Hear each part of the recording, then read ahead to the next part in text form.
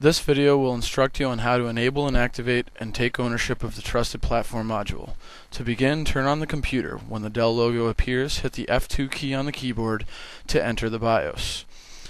Once in the BIOS, click the Security Sidebar tab, then click the TPM Security tab. Click on the TPM Security checkbox, and when the options below become available, click the Activate checkbox. Then click Exit to exit the BIOS. Shut down the computer and boot into Windows. Once Windows is loaded, open the Embassy Security Center, click on the Trusted Platform Module tab, and click the Manage tab.